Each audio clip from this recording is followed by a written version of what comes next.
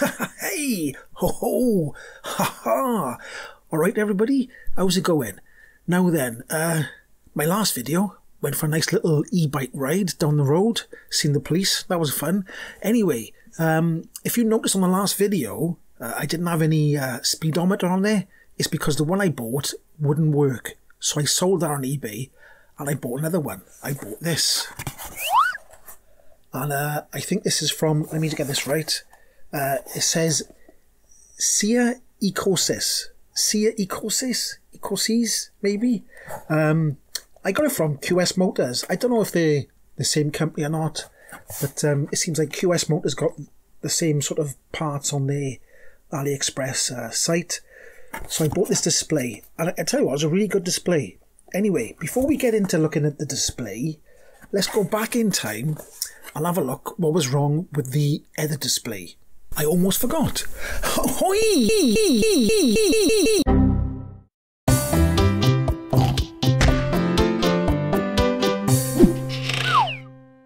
So the biggest problem with the original display was that it wouldn't communicate with the Sabvoton controller.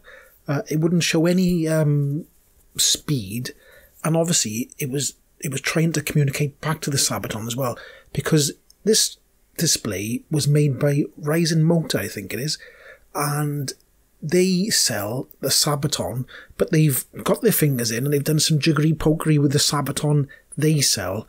So this actual display is no good unless you buy it paired with the Sabvoton.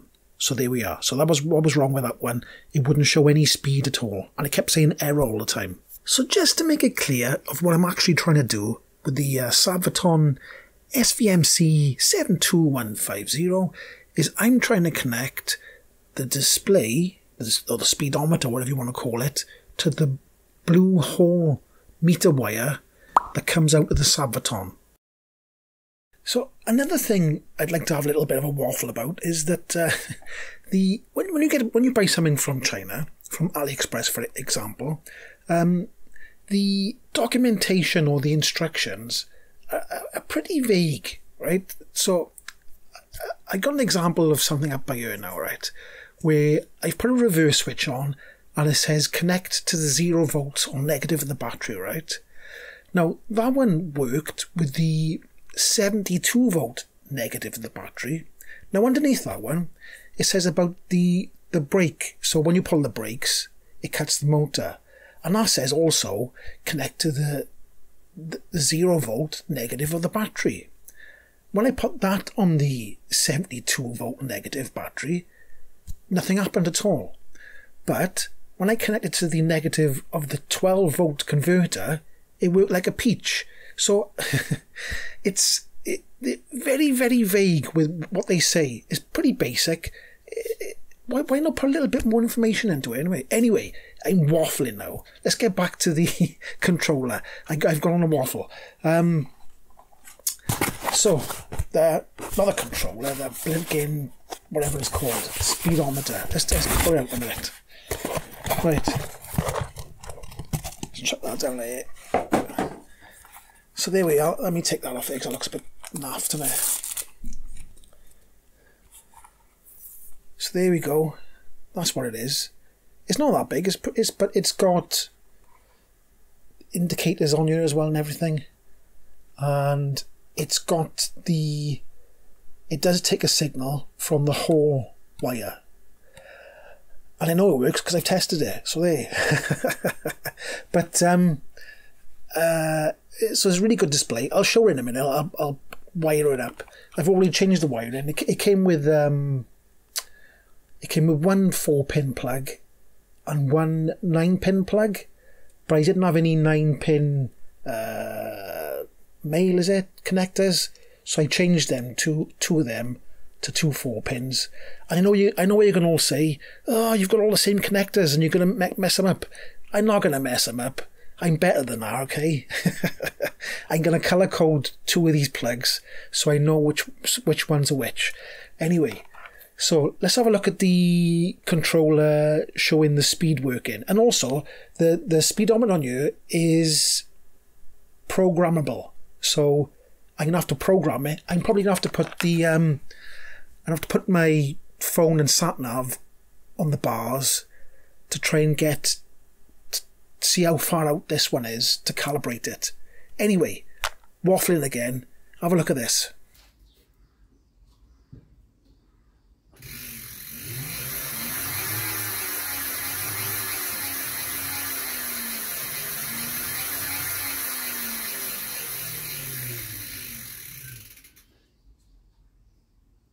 And a shout out to Everything e-bike channel, because this is where I saw the CD22 display, and he helped me out a little bit on this, so thanks a lot.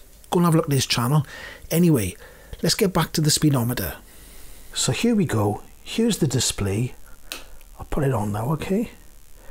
And it's not focusing. There we go. Focus by there. Okie dokie. And if I put indicators on, you can see here we've got that side, that side over there. Lovely. If I put on the headlights, we get that. If I put on the main beam, we get that. If I flash the headlights, we get that. So there we go. And you obviously got the readout of the battery, how much power's left. This one here, I've got like a permanent supply going to this, so that should keep your how many miles you've done altogether. And then this one here is you can reset that every time. Obviously that's a clock, that's your miles per hour. And you've got an adjust button here and a set button here, so I can calibrate the miles per hour. I can calibrate the miles per hour, and also I think you can calibrate the to suit your battery. So I'll have to look into that, because it's not as easy as it looks. I think I'll put a link now to some bloke has bought one of these before, and he's gone through the process of setting this up. So I'll put a link on the screen now, and you can see that. And go and have a look yourself if you ever buy one of these. But it's a really nice display because it's really bright. It's you know, you can see it even outside in the daylight. It's nice and bright and well lit. So there you go. And it cost about £54, I think it was. So it's not bad, is it? So there we are. Nice display, CT22. Another thing I wanted to say was I used to have indicators here, either side. I've obviously taken them away now because I've got them up here. I still got the ignition light there. This still lights up for the lights, and this one still lights up for the main beam. So I've left them there. I'll utilise these other two here, because I had 5 altogether, for something else. But anyway, all my hard work of putting these in, and I've ended up moving the indicators up to here. That's just the way it is with building your own bike. Sometimes you change, modify things, you move along. But here we are. It still looks nice, doesn't it, with the lights there? So anyway, okay then. So there you go.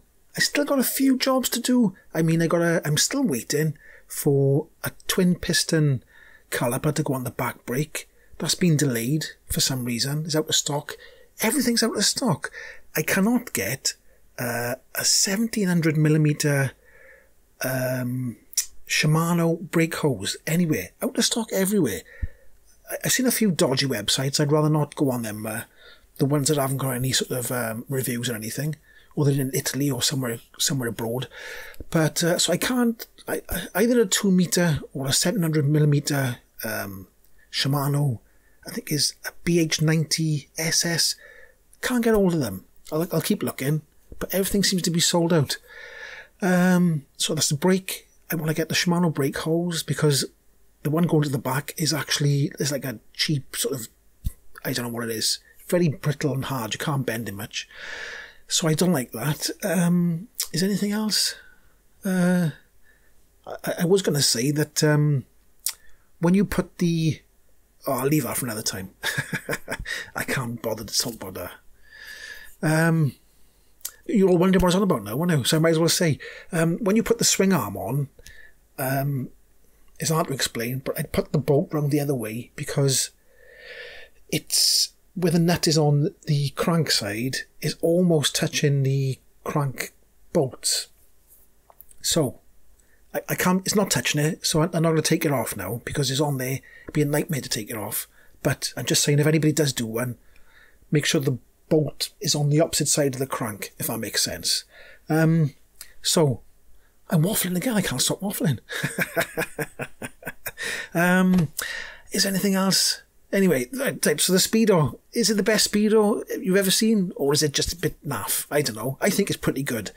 But if you like this video, you know, go and find that little thumbs up, give it a little tickle, you know, give it a little press, and it helps me out. Helps me out a lot because the more likes, the more people see it, you know, and it helps out my channel. So if you could do that, it'd be absolutely fantastic. All right, if you could just go and give the like a like, give the like a like, right?